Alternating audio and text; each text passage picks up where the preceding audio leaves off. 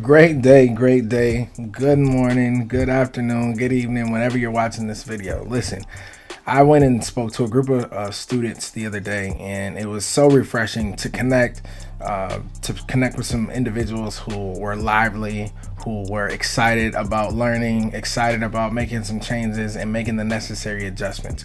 But some of them were asking me questions about who I was and what it is that I did, someone who knew me, who had brought me in, brought up a story that I won't say I forgot about, but I don't talk about a ton.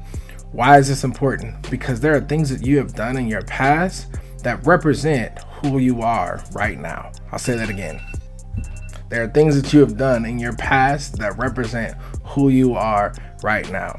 And if you are not ready or prepared right now, the things that happen in your past are just going to be another event, right? Sometimes we just need to show up. We need to be where we're supposed to be where our feet are, and live in the moment. But also make sure that every moment counts. Make sure that every opportunity is another opportunity.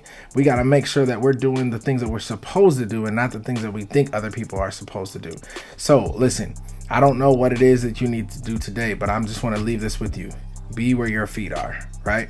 The stories that people tell about your actions and your service and your volunteering and your accommodations, whatever the thing is, the stories that people tell about you today are going to live on. And I just want that story to be something good, something that you're proud of, something that you can say, you know what?